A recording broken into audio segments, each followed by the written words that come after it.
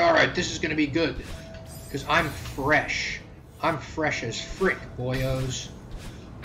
And you know what that means. It means absolutely nothing. I'm gonna fail over and over again. You got it, fellas. So, actually, I'm really excited, right? So, I watch children's television, right? Because I'm a child, and I enjoy animation. And Lord knows everything that is in English, that is animated, is either a movie made by Joe Rogan, not Joe Rogan, Seth Rogen, the other Rogan guy.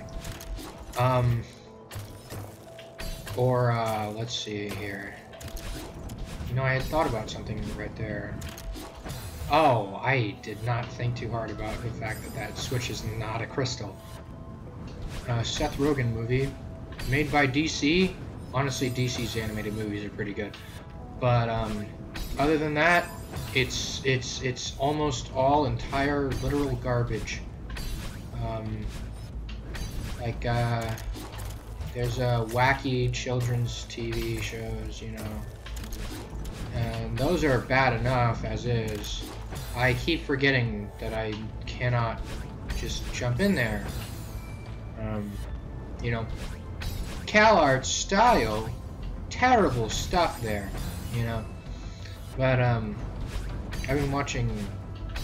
There are some shows that are good, that are kind of worth it, kind of worth the heartache of watching broadcast television again. But let's see here. What am I talking about? Oh, wonderful. Oh, wonderful. This is gonna be fun. I was about to say, like, they're not gonna let me, This is bad. Oh boy. But yeah, I was specifically talking about Amphibia, I guess. For one, I'm a frog lover. I can't shy away from that fact. So, you know, animated show has frogs in it. That's like 2 things that I like. That's enough for me to make me watch it. Like, it's not like I'm doing anything else. But not only that, it's not even terrible like everything else on television. So, you know, it's been a nice experience. Unlike playing Celeste. There we go. Or not. God. So much for me being refreshed today. I really was excited about it. But anyways, the new season came out recently. I'm recording this middle of October. I keep forgetting that all of this is going to be going up. Like, this is going up the week of Christmas, right? I'm sure y'all would know better than I, since it's literally the week of Christmas right now for you. Suckers. I did all my shopping already. By the time of upload, not by the time of me recording, of course. Oh boy. Here we go. I figured it out. Or not.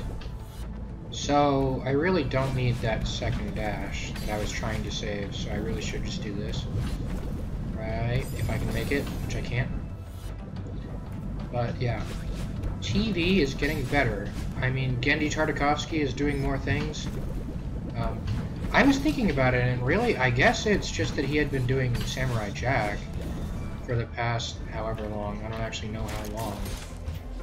But, God, can I just stand here for a second? Alright. But, the thing about Genndy is that, Primal was really good, and I'm really hoping that Primal does a second season. And I think they were talking about it. Like, there would be a second season. But, I really don't know. And I hope for the sake of, like, I don't know, good television and my delicate sensibilities that there will be a second season, because Primal was just amazing. And that's another thing. That was one of the criteria I missed for good animation. It's either really rare. Let's see here. Actually, I'm gonna end up thinking of more examples of good animation right now. For one, Japanese. And I'm not talking about that 3D garbage. I think I talked on this It was this series that I was talking about, D-Side, right? I don't even know what D-Side's about. All I know is that it looks like utter garbage, like visually. And I am not gonna do that to myself. Oh, come on. Because professionals have standards. I know, I'm not really a professional. Professional anime connoisseur, alright? I don't get paid for any of the things that I do, so I may as well consider myself a professional at something. Oh, you know, that was not terrible. I almost made it. This honestly isn't a terrible room. But anyways, yeah. Everything that's on TV is absolute garbage if the characters have round faces and it's not Star versus the Forces of Evil. But that's not on TV anymore anyway, so whatever. I liked it, okay? It was kind of wacky, and, you know, I feel like they could have done something where, you know, the characters you thought were going to end up together didn't actually. That would have been interesting and kind of new, and I would have accepted it thoroughly, which is, I guess, why they couldn't have done it. But, yeah, it was interesting. I liked it. But yeah, it's these kinds of series where,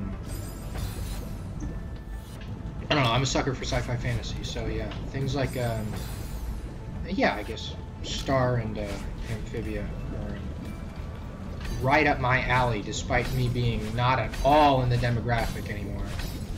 And that's not a problem to me. I do not care if I am in that demographic.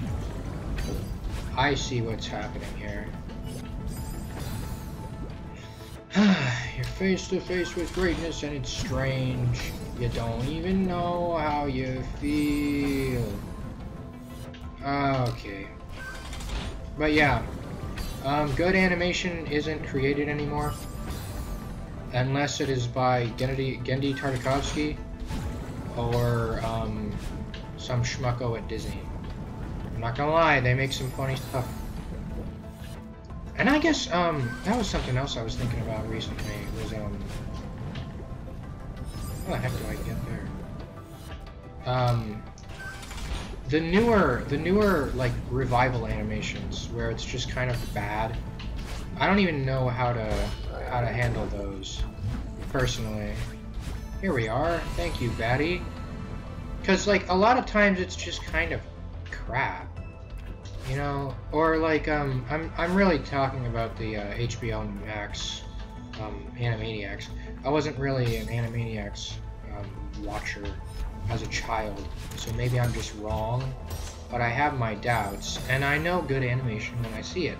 But I think what it is that like you get these revival series of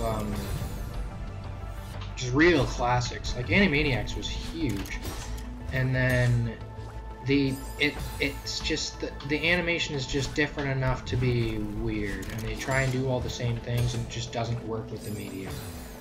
Like computer animation, then again, I don't actually know exactly how they animated Animaniacs back in the olden days of you know, Warner Brothers broadcast television, but I'd imagine that it wasn't entirely computer animation.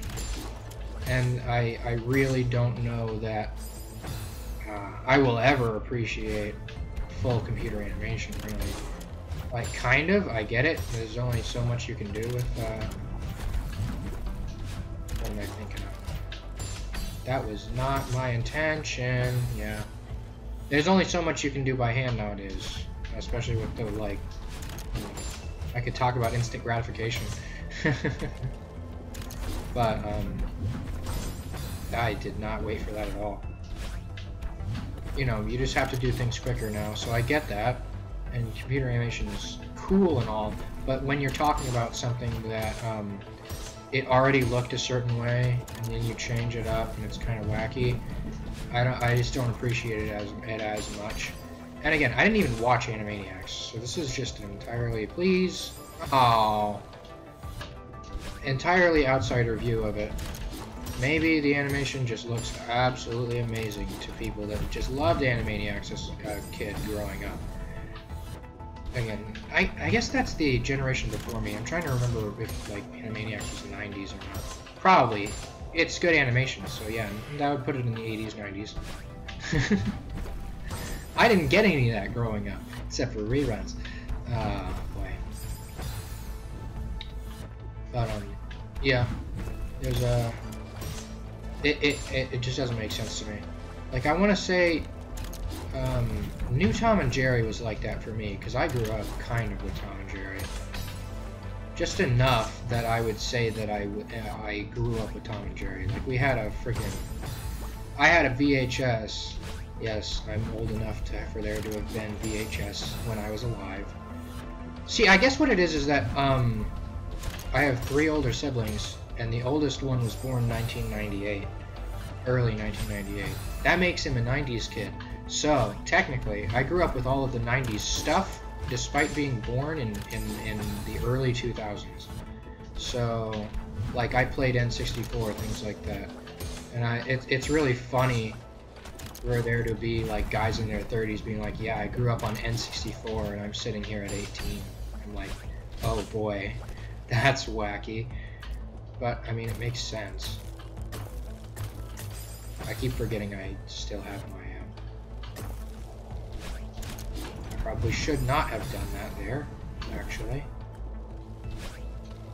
See? Great idea. Let's see here.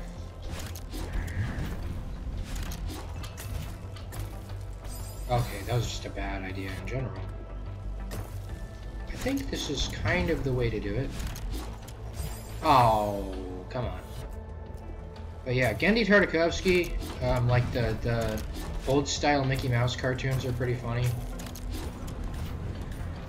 Oh, come on. But it's also like, it's like the... Somebody was talking about this recently. Or not recently, but like the, they were mentioning Ren and Stimpy and how they kind of did the, like, really close-up, gross-out kind of stuff. And they were the first ones to do it. I haven't watched Ren and Stimpy, and I wish I did, because it sounds hilarious. But, it's just, it's things like that that I wonder about, where, oh, okay, I didn't think I was actually going to hit it. I wonder about where it's really going now. Because they still do that, but it's like everyone does it, and sometimes it's not done very well. And, I don't know. It's funny, but it's not like, it's not friggin'... They don't do it to the level that some of the, like freaky SpongeBob memes do it. SpongeBob really got in there for some of those. It was wacky, but now they just like, hee hee, we zoom in on face, we add slight detail. I think the last show that I saw it in was like The Amazing World of Gumball.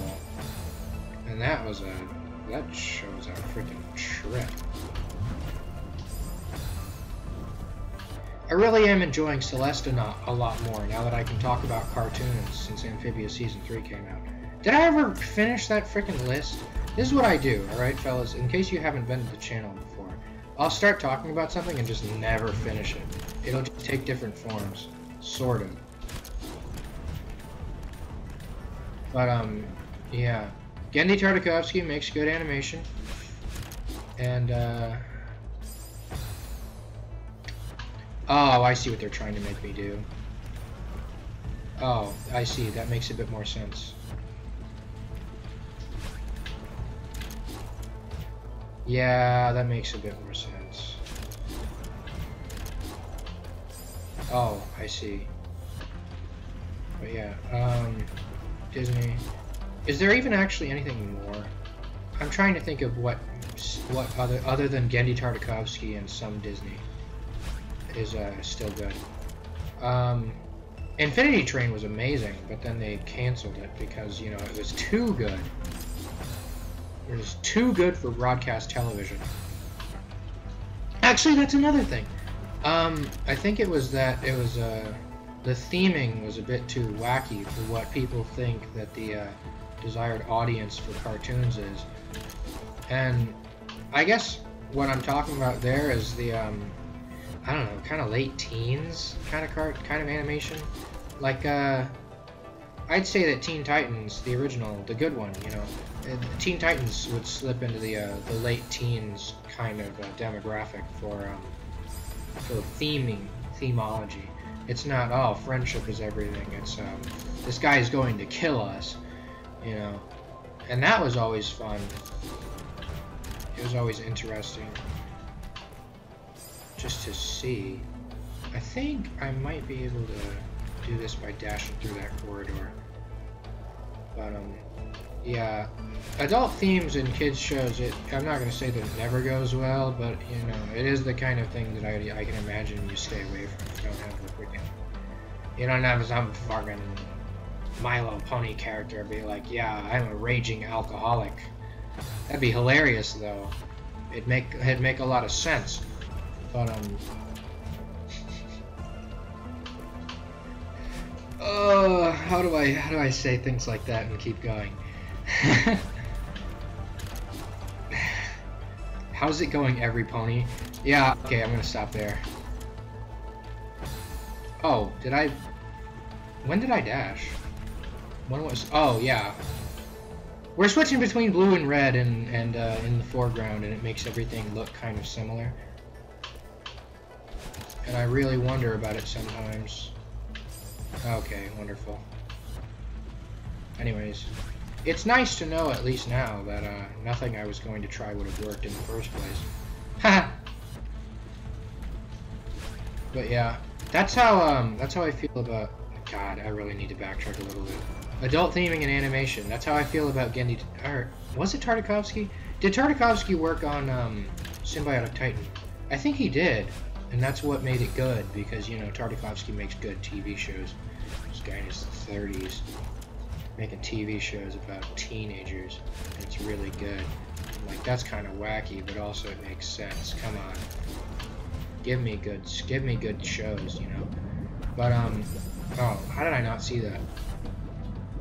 Yeah, Tartakovsky makes good stuff, but the theming is always kind of wacky, and he doesn't always stay out. Or I feel like people get into some kind of toe stepping when it comes to Tartakovsky's work. Maybe, but like that was the whole thing.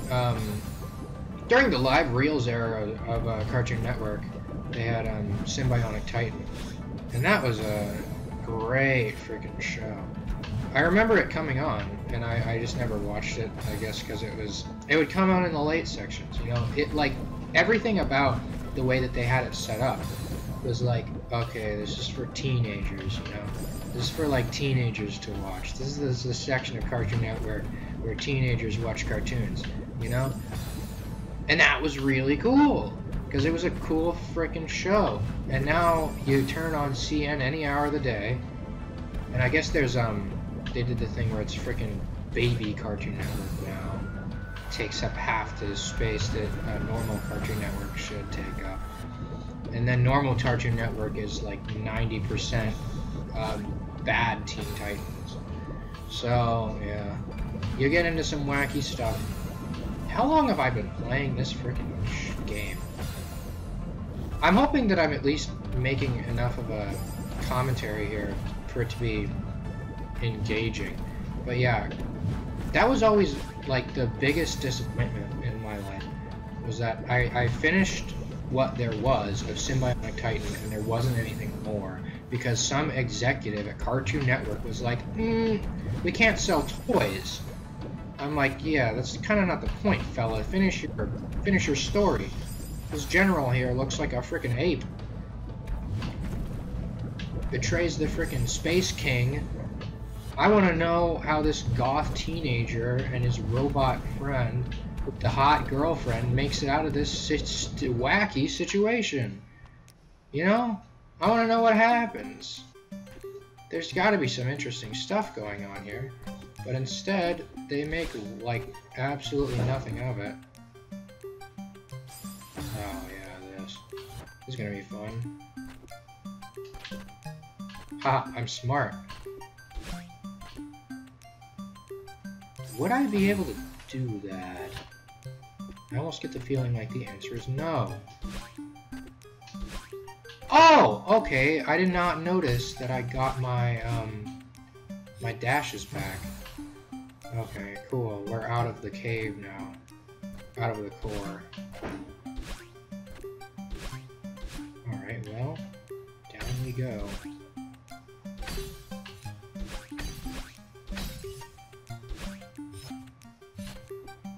But yeah, let's see. Seems like a fair interpretation thus far. Tartakovsky, a very small amount of what passes by Disney, because they can afford to make any risk, really. But, I'm just sad that, like, all of these private places are doing absolutely nothing with good animation. And I guess that was the death of Infinity Train, really. With, oh, the theming, you know, we don't think it's appropriate for children. I'm like, then don't have kids watch it. Ya moron. Ya schmuckos. There we go. You know? And I guess there was that aspect of Infinity Train where, you know, it was geared towards children. There's freaking corgis and stuff. And then suddenly, yeah, there's the game crash. And then suddenly there's like porcelain baby faces with flaming eyes and stuff. So that was whack, don't get me wrong, but I still really liked Infinity Train. I was interested where it was going in the holistic story, and I mean, there's an interview and everything, and the creator was saying like you can kind of see where it's going, and you all know where it's going, but you want to know how it gets there and things like that. And I was interested for that. And I was also interested how the heck they got away with making an entire season with 2 male leads, and they weren't even gay. So, you know, that's nice. That's kind of refreshing in television. I'm like, they're going to be gay, huh? And they don't even end up gay. Wow. So, you know, there's that aspect. I'm going to end it there, though. I'm proud. I'm proud of modern animation for making something that is good the way that Amphibia is at times. And don't get me wrong, the whole show ain't for me, really. It's wacky. Some of the characters are really whiny. They dip into the I'm gonna save my friends thing like a lot. But some of the stuff that's in the show, I'm like, yeah, I can relate to that, even though I'm out of high school by now, you know. So yeah, that's nice. For now, we'll see you on the next episode of Celeste. Or I mean, what? That's gotta be the end, right? Yeah. Goodbye.